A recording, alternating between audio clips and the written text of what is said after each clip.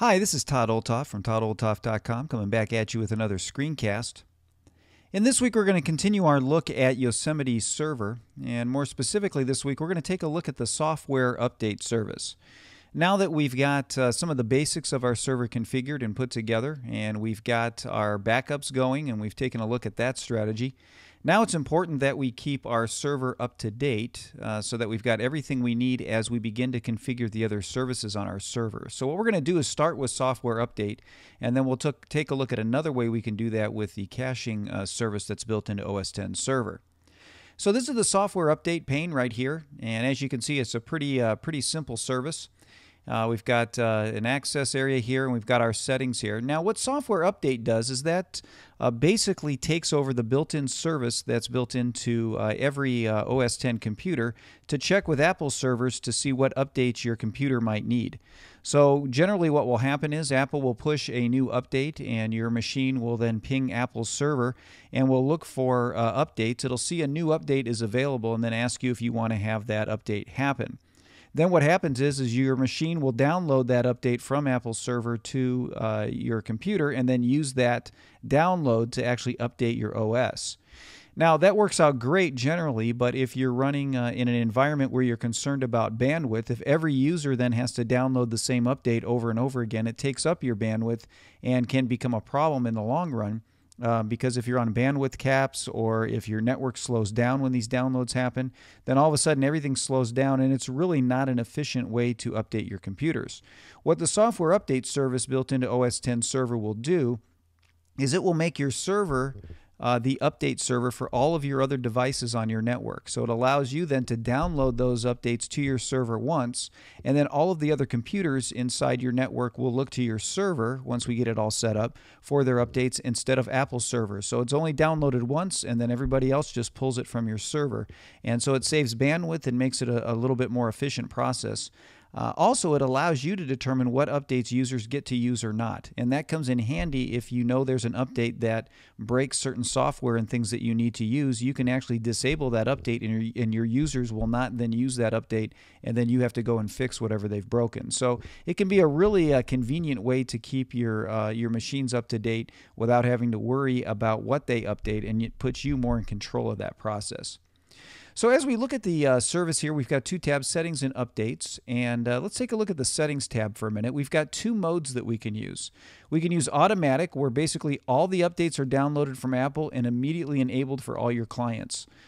So basically that gives you very little control. It just basically transfers what Apple would normally do to your server, and you got to have some space on your server to be able to handle all those updates that you're going to download. And because it enables them right away, your users can have access to any of them. You could do that or choose the manual mode right here, and what that does is that allows you to choose which updates you're going to download and enable. So that way you're in control of what updates are available. You're also in control of how much space you use on your server based on the updates you choose to download. And they'll be basically saved until you delete them. When you do the automatic, any downloads that are not supported by Apple anymore are automatically removed. So I generally recommend the manual mode, just because that puts you more in control of what's going on, and that's what really makes this service worthwhile. Now once you get that started, we've got an updates tab here where all of your updates will fill in this area right here. So what we're going to do now that we've got our choice here is we're just going to go ahead and throw the switch. And you can see right away now we're available. Our updates are available at my server.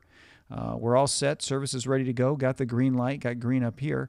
If I come over to this updates tab, you'll notice now it says reading updates. So what my server is doing is it's contacting Apple right now, and it's looking at all of the different updates on Apple's server, and it's going to give me a list of those updates right here that I can choose from to determine which ones I want to have available to my machines. So what I'm going to do is let that read, and once it's done reading, I'll come back and show you what it looks like once this list is all filled out.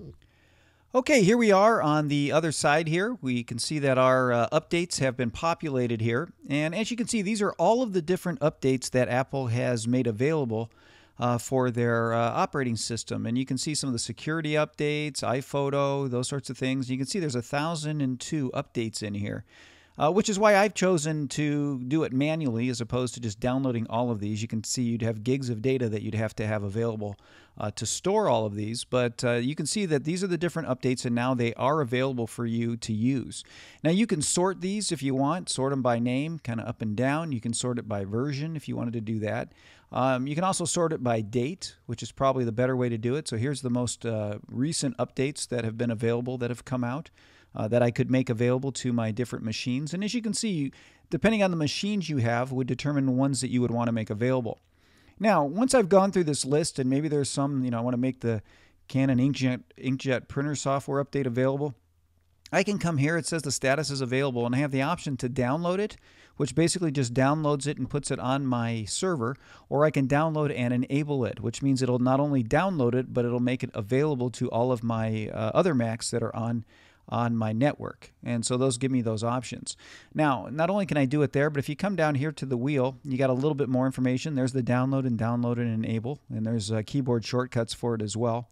But you can also view the update. You can do it right here from the menu or double click on it. And when you view the update, it gives you all of the information that Apple has on this update and what it changes, so that if you wanted to just take a look and see what you were updating, you could look at it here. You can also download and enable it from this menu as well.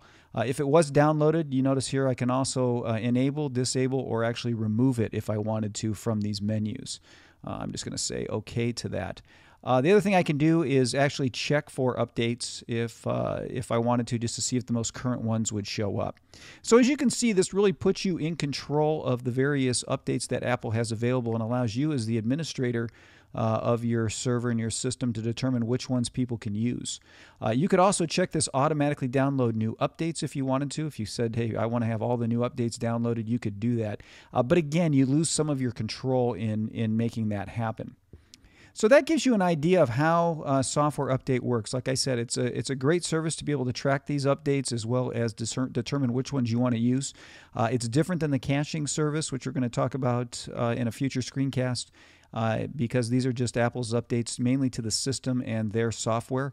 Caching server deals with anything that you've got downloaded from the Mac App Store or from iTunes. And so we'll talk about that, like I said, in a future screencast. Now, a couple of things I want to show you before we go.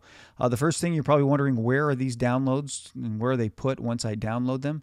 If you look in the Finder here, if you go to your server, library, server folder, software update has a folder here. It's in the data. And then if you kind of come over, data, content, downloads. And so then all of your downloads are here in its own database. So it stores them actually on the server itself. And so that's where that puts it. Now, one more thing that I do need to show you, and that is how do you set this up to be used by your machines on your network? Because your machines are automatically programmed to take a look at Apple servers. Now you want to turn them over to your servers. So in order to do that, we're going to need to pull up Terminal and take a look at how that works. Okay, here we are over on Terminal. And basically what you want to do is go to one of your machines that you want to use your software update server. And you want to put in this string, this sudo defaults right library preferences com.apple software update catalog. You want to put in your server's address right here. You can see I've got mine right there with 8088 for your index to your catalog. And what this will do is this will point that machine to your server to look for software updates instead of going to Apple's server to look for them. And so that's one of the things you want to put in there. Now, if for some reason you want to change this port to something different, like 80 or whatever you want to use, you could do that. What you would do, let me just pull up another terminal window here, is you would just put in sudo server admin settings software update port to use, and then put in the port that you want, and that'll change the port on your software update server. So that kind of gives you an idea of how that works. So that's all we have for this week on Software Update. Hopefully that shows you how that works for you, and you can determine whether or not it'd be an advantage for you to use it or not. Again, if you've got bandwidth issues, this is a really great tool to simplify that process so that it only downloads once instead of multiple times. So that's all I have for this week. I'll be back at you next week with another screencast to help you learn how to do more things with your Mac.